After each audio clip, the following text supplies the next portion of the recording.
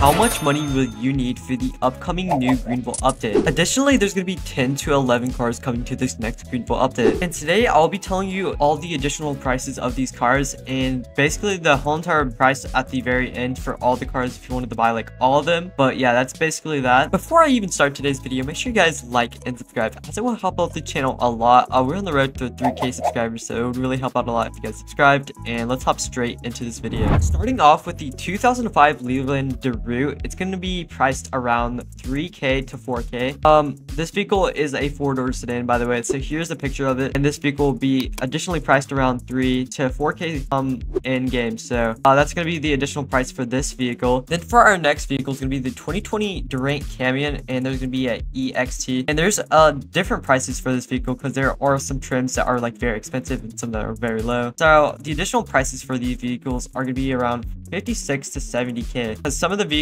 are like really expensive, which the EXT is like the most expensive one, I believe. It has like the wheels that they can like all turn at the same time. And yeah, that's gonna be the additional price for that. I did do my research, so it's gonna be around to 56K to 70K. So that will be the additional price for the Tahoe. Then for our next vehicle, we got the 2006 Suzuka Chief, I believe, and the original prices are gonna be around let's see, it's gonna be 22K to 5K for the 2006 car right here.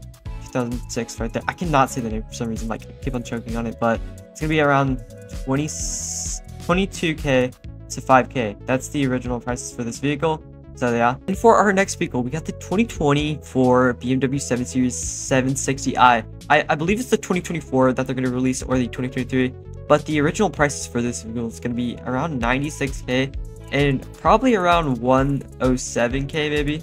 That's probably gonna be the highest price, but I don't know. That's just my guessing. In my research, I've researched right here. I'm sorry, I just checked on my words. But yeah, that's gonna be the original price for that vehicle. Then for our next vehicle, it's gonna be the Oldsmobile Cutlass, I believe is how you say it. And the original pricing is gonna be around just 9K. I've looked up what the original prices could be for it, or what my guesses were, because I was kind of trying to find what the real car was, but my guess is just gonna be it's around 9K. And yeah, that's basically just for that.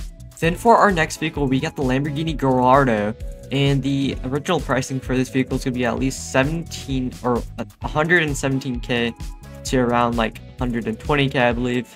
So the original prices for this vehicle is actually 117 for, I'm not sure what trim it is, but it's going to be around 120K to 117K. Then for our next vehicle is going to be the BMW XM. The original prices are going to be like around 159K, which that's what I looked up. So I'm not sure if this car is coming to the game, but this is the original prices for that. So yeah. Then for our next vehicle, we got the Lexus IS300. It's going to be the 2020, I believe, that they're going to be adding, and the original pricing is going to be the 19 to 29K. So that's the original pricing for that vehicle. Then for our next vehicle, we got the Volkswagen Lee, and the original prices are going to be 17K. So that's going to be for that vehicle. Then for our next vehicle, we got the Mitsubishi Eclipse, and the original pricing is going to be 170K. And that's basically the pricing for this vehicle, so yeah. Then for our last vehicle, we got the Toyota Camry, and the additional price of this vehicle is going to be 26K. So that's the additional price for that vehicle.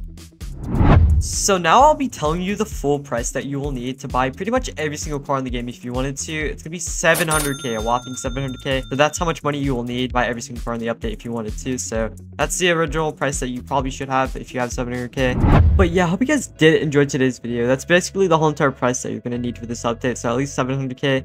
And yeah, that's basically all I really want to talk about in today's video. Make sure to like, subscribe, and I'll see you guys all in the next one. Bye everyone.